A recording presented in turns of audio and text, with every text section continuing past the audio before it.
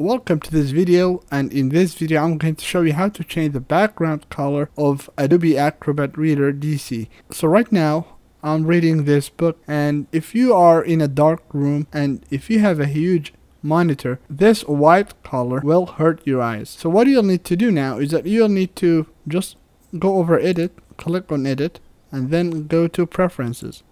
Then from here you should click on accessibility.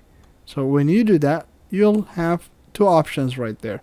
So there is the page background, and this is the document text. So I want you to click on page background, and you can choose a color from here, or you can click on other colors, and you can pick a color. So I'm going to go with something dark, so I'll make it probably black, and I'm going to click on OK, and right here I'm going to change the text color to white.